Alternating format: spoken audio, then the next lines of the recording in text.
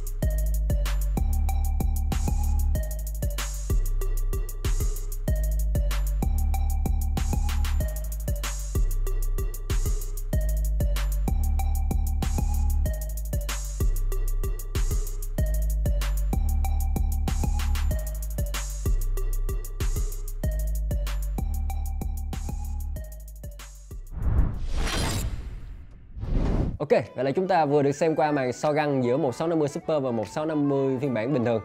Và có lẽ anh em cũng đã mường tượng được sức mạnh của 1650 nó chênh lệch như thế nào so với 1650 Super. Phải nói là 1650 Super chênh lệch như thế nào so với 1650 chứ. Và qua video của mình, nếu anh em cảm thấy hữu ích, đừng quên để lại một like, một share, một subscribe để ủng hộ cho tụi mình tiếp tục phát triển nhé. Còn bây giờ, xin chào tạm biệt và hẹn gặp lại trong số tiếp theo. Peace!